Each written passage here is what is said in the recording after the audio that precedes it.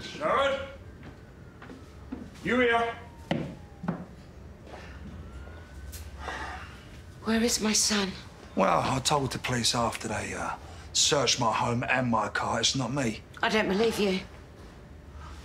I come here to look you in the eye. That should be proof enough.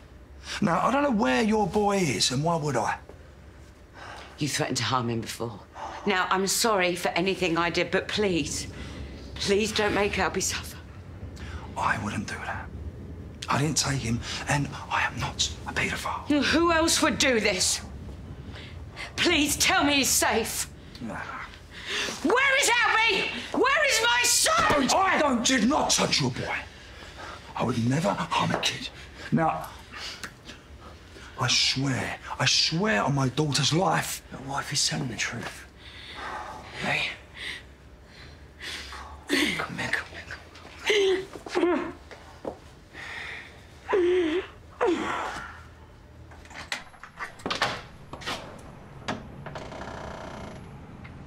Sharon?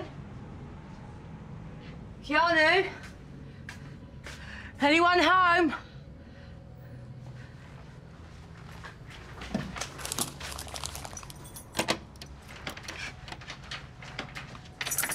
It ain't right.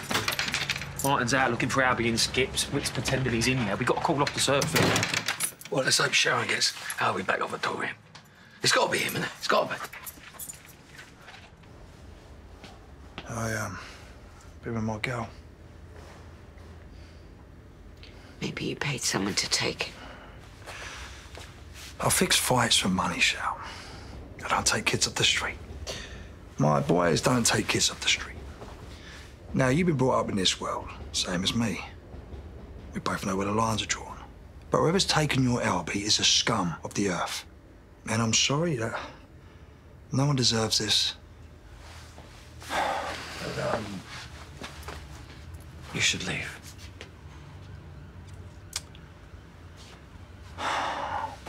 Let me find your boy.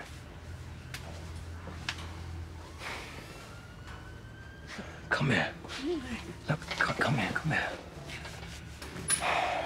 And we're going to get that money off of Phil and we're going to pay up. We have no choice now. We're out of our depth. You said it yourself. If it wasn't Dorian, then we don't know who we're dealing with. We should tell Dee I bought. No. What if they kill Albie? But what if they have already?